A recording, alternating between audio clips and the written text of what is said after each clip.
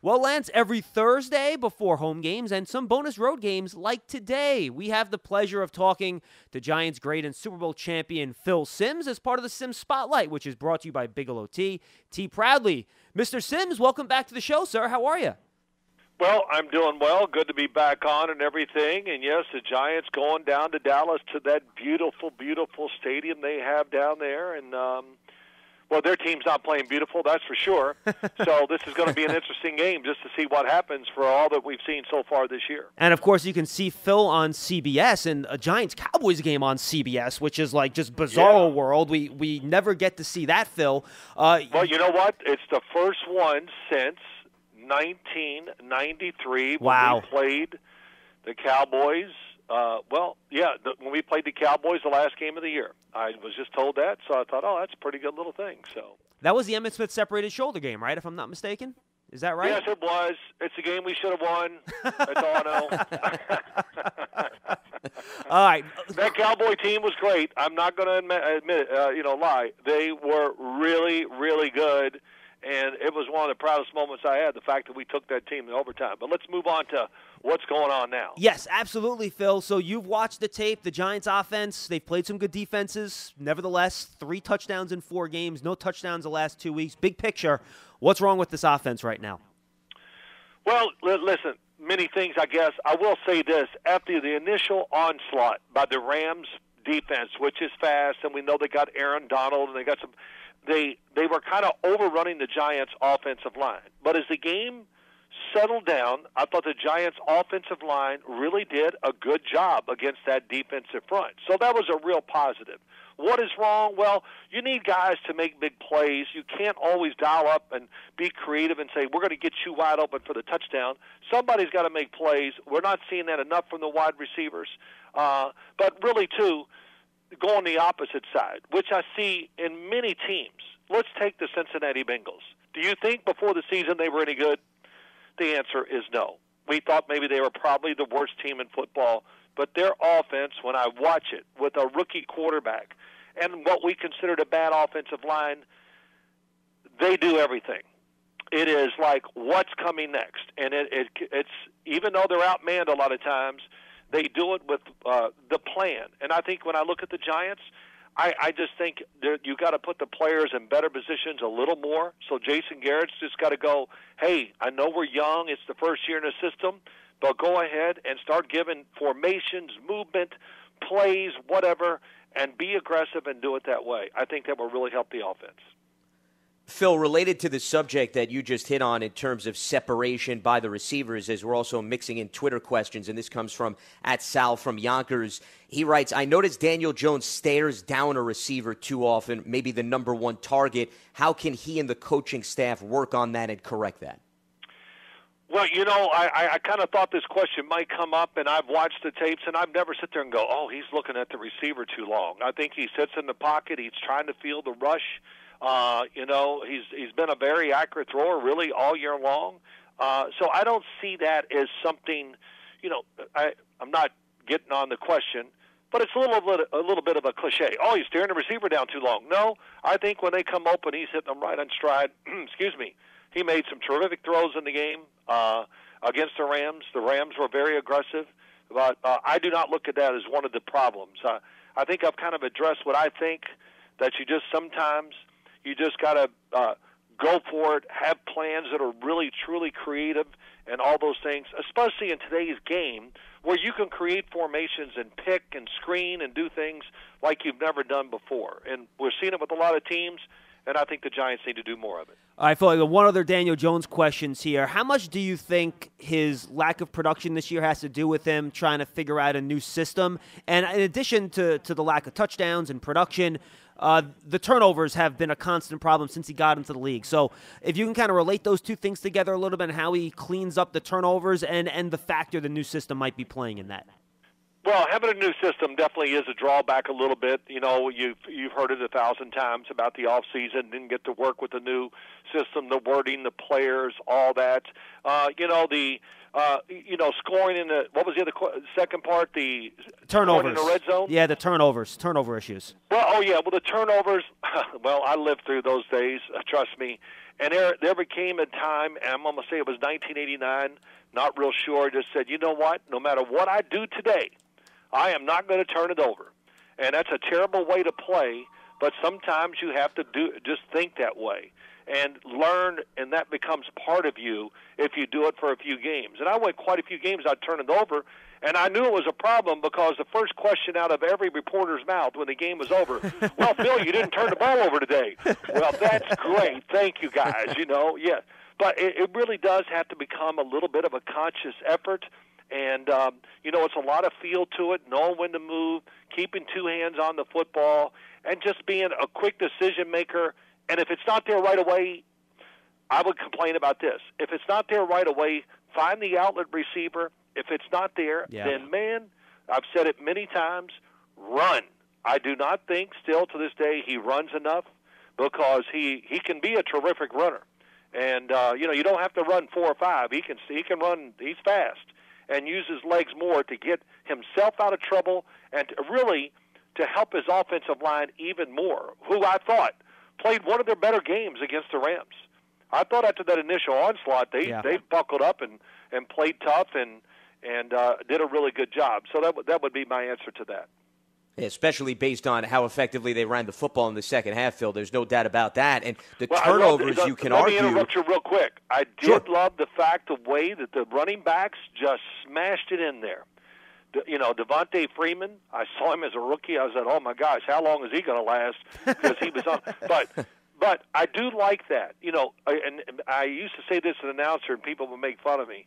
A 2-yard run sometimes is really important on first down, because it still gives you the opportunity to do kind of what you want on second down and things like that. So, I hate the term situational football, but I did like the way the running backs really were aggressive and trying to be powerful and help the offensive line.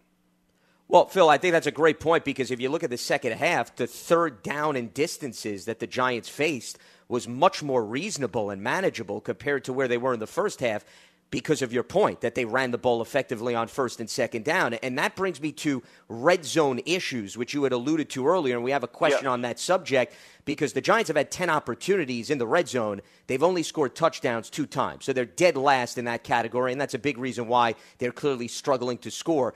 Outside of protecting the football, Phil, what else do you think needs to be done for them to fix these red zone issues? Well, I can only go on by what I was taught as a player in many ways, and I see many teams do it. And, if you watch Tampa Bay with Tom Brady or watch New England, they have one glaring stat that tells me what they're going to do. When they get about to the 30-yard line or just inside of it, they're going to try to score. They're going to call plays to go to the end zone to try to score, because we know the shorter the field is, the better the defense can get in covering and things like that. The other thing is, too, Andy Reid, just go back to this, and I'm not saying they're not going to be the Kansas City offense, but he never just lines up inside the 10 or whatever and just runs almost like I would say normal NFL plays. There's always a little bit of a trick to it. Like this past week, the shovel passes, whatever it is. Like the Super Bowl, they're down there, big moment. They do the 4-top shuffle. They all spin and turn. And what did they do? Nothing, but it makes the defense go, oh, what's going on? And that little hesitation is the difference. And so me, in the red zone, more than any place and any time of the game, you have to have a different set of plays that the defense is not ready for, and you catch them because they have to think, or you just put a formation or movement out there that they just cannot handle because of what they're doing. And the best at it, without question, is Andy Reid. But as I watch all these offenses around the league, all the good red zone teams have one thing in common. Yeah, they can run the ball a little bit when they need to, but they're truly extremely creative when it comes to throwing the football. We're joined by Phil Simms in the Simms Spotlight, brought to you by Bigelow Tea. Proudly, we thank at Sal from Yonkers, at the August 9, and at Justin Stewart XO for their Twitter questions. Phil, one last one on the Giants specifically before we talk about the matchup against the Cowboys this week. I thought the Giants' defense took some major strides against the Rams, and I thought they Big really time. And I think they changed their approach. I think you saw a lot of 2 safeties deep. You didn't see quite as much of that cover 1 single high. It was more of a conservative approach. They kept everything in front of them. They tackled. They only allowed 1 play of 20-plus yards, no yards after the catch. What did you think of the defense? I really thought it was, like you said, major stride. Listen, when you have, in an endearing term, when you have all those hogs up front, which they have, and, I thought Dexter Lawrence and Dalvin Tomlinson, just to name a couple, were really good in the football game. I mean, I kept watching Dexter Lawrence and going, yep. He, playing defensive tackle in the NFL, Bill Parcells told me besides being a quarterback, it might be the toughest position to adjust to because in college, the offenses are not sophisticated. And a defensive lineman, man, they're coming from you, hitting you everywhere, and it takes a while to adjust. I see that. I like the fact if you got a big defensive front, then you should be able to sit back like they did a little bit against the Rams, who do a ton of misdirection and try to fool you with their looks and the boots and all this. And I thought they did a terrific job. I thought they played, I'm going to say it, they played hard, but we, as fans and even a coach, you expect that every single week to play hard. That shouldn't be, something we pat them on the back for. But I thought it was smart. They made one mistake that probably cost them the game. Yep. But overall, the tackling, see, even in that what you're just saying, the way they play it, will make you a better tackling team because you have more eyes on the football. And when you do that, you can rally faster, more people around it. And if you do miss the tackle, there's always somebody there to clean it up. Phil, as we look ahead to the Cowboys matchup this week, it's quite interesting because you really have two facets on the opposite ends of the spectrum. You have the Giants who have struggled to score. You have the Cowboys who have struggled to make stops. But I think when you look at what the Cowboys have been plagued by, it's been turnovers in terms of being -7 in turnover differential, and opponents have capitalized off of great field position. What do you think of this matchup for the Giants offensively to maybe start clicking, despite the fact that many teams haven't had to put together lengthy drives against this Cowboys defense? Well, it's really amazing. I've watched the Cowboys every game this year, on both sides. I don't even know where to begin. Last week, their run defense was truly, maybe, honestly, the worst I've ever seen in the NFL. It was. Now, I know Cleveland. They have a good offensive line. They have maybe one of the, unfortunately got hurt, Nick Chubb.